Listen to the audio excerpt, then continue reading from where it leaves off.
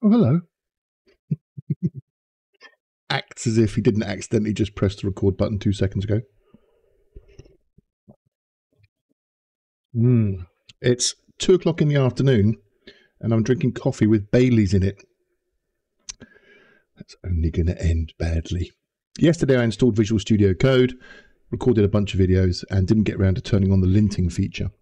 Linting is the thing that automatically will indent your code for you. Do you remember, if you saw the previous video, I was playing with this piece of code here and I wanted to automatically indent it all and make it look pretty. So let's do that now quickly. I just wanted to add this as a lesson on here because I figured that someone would have the same problem as me and I knew how to do it. Just didn't do it anyway. So let's start Visual Studio Code. When we're in Visual Studio Code, you've got to make sure, first of all, that you've got all of your extensions properly installed. So installed. Click the extensions button. Make sure you type code for I. And basically you should see the main 2 code for I's and then some add-ons. This one down here with the blue RPG is the RPG LE, Language Tools and Linter for VS Code. I hate that word linter. I'd much rather see it say code layout formatter, because that's what it is. Anywho, once you've got this linter installed in one of your extensions, you can click on extension settings. You can either click the little toolbar next to the extension itself and then click extension settings, and this takes you into your Visual Studio Code settings specifically for VS Code, or you could click your little cog settings down there and type in VS Code-RPGLE. Either way, you need to make sure that this is checked. Okay, this now allows you to right click the code, but wait, there is more. What we need to do for one time is set up Visual Studio Code so that it knows to automatically do linting by library, do this code formatting by library. So when you connect to your machine, click on your IBM icon, click on your connect to your system, and you'll see the libraries that you're working in. I've got an object filter looking at my Litten library. If I right click on here, you'll notice that it says Open RPG LE Lint Configuration. So you can click on that lint configuration.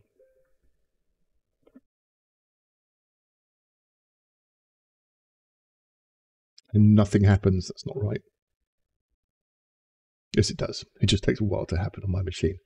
Notice that it came up down here saying RPG LE Linter doesn't exist for nlitten. Do you want to create it? And I say, yes, please. And eventually, your RPG lint configuration will come up. Yours will be faster than mine. Mine's very slow. And once you've created this for the first time, it just saves this config for your object browser filter that you got saved. And we say, that looks pretty good. Let's just close it. It's now created it in the background. If you have other object browser groups, we can open the RPG LE lint configuration for those too. After a few seconds, the lint configuration, the little JSON file that defines it, appears. Yours will be much faster than mine. I'm going to stop moaning about the speed of my IBM internet connection. I don't know whether it's my internet connection here living in the Spanish mountains, which is the modern equivalent of a piece of string with 2 cans on it, or whether it's my VPN, which definitely seems to give me some problems. It blocks things, like you can see a big warning on my Outlook, and even my OneDrive isn't syncing whenever I turn the VPN on.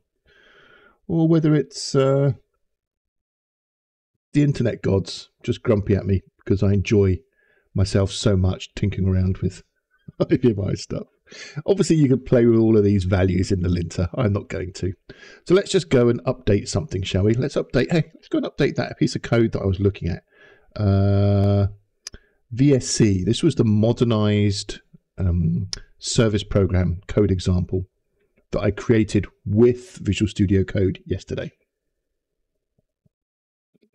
And quite simply, I want all of this to be, let me deliberately mess it up. Let's put things out of space, put some columns in the wrong space. Of course, what's going on here? It's working straight away.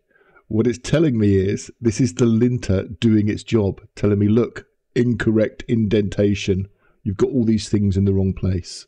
And I just say, okay, select everything, Control A. I'm going to right click it and say format document.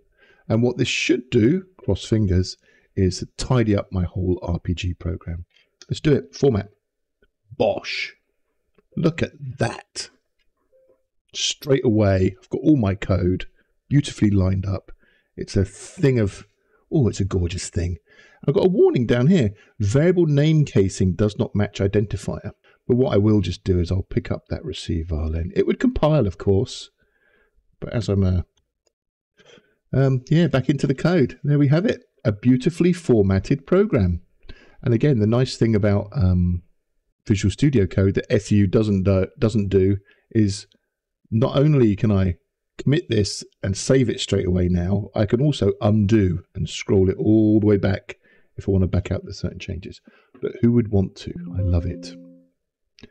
Let's go and open this little serve this program, because I know this one was also a little bit misaligned. Yep. Straight away, look, it just highlights it. There's only one line here, so I'll just let me just select everything, right click, format. Pang! Beautiful. Well done, Code for iGang. This and the RPG LE Lint peeps. That really is a thing of beauty. Let me have a look at this. Who did this? Who was it? Works of Liam, John Lennon, Sibsel Piber Kajuragan Shibju. Thank you to everyone. These tools are invaluable for us grey-haired RPG programmers. And bravo. You guys are stars. Send me your address and I'll send you a Christmas card. Or a nice cigar, your choice. I don't even know what I'm blathering about. Right, I'm going to end this video now and get into doing something actually proper. We're going to add a lesson on how to write a web service. Ooh, that's much more exciting. So I'll see you on the flip side. Bye.